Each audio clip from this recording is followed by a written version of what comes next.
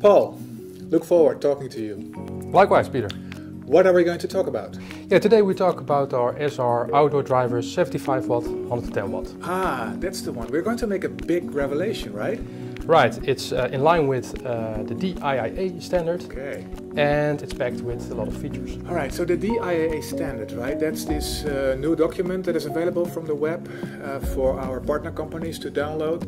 But you told about other features as well? Yeah, correct. So to highlight a couple, Okay. we have the integrated power supplies, auxiliary power and the sensor ready output. We have highly accurate 1% energy metering, surge immunity up to 10 kilovolt, and last but not least, a new feature called IntelliStart. What's that about?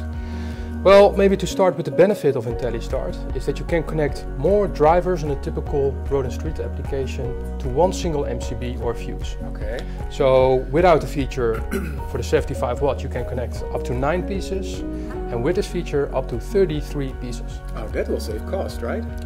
Yeah, because the problem or the challenge is that when you start up all the drivers or luminaires at the end of the day, it causes a big inverse current peak. Yeah. And the MCB needs to be able to deal with that. If the peak is too high, then it trips, so you don't have light. And you can solve that by adding inverse current limiters devices in the distribution cabinet, or adding additional cabling, and you don't want that. The classical way, right? Adding cost. Adding cost and it's labor intensive, so ideally you don't want that. So our engineers came up with a smart feature, intelligent feature called IntelliStart. And what it does, it basically randomizes that inverse current peak in a very small amount of time, a short time frame.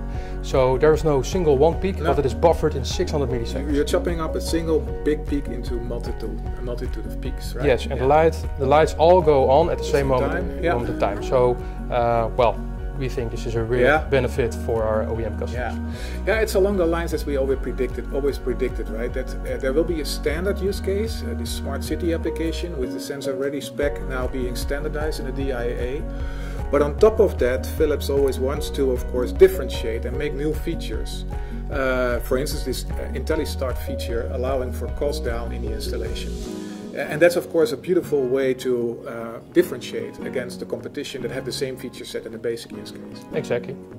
So I look forward to having a lot of sales with this driver, and I look forward working with you again, Paul. Looking forward to that as well. Thank you, Peter. All right, you're very welcome.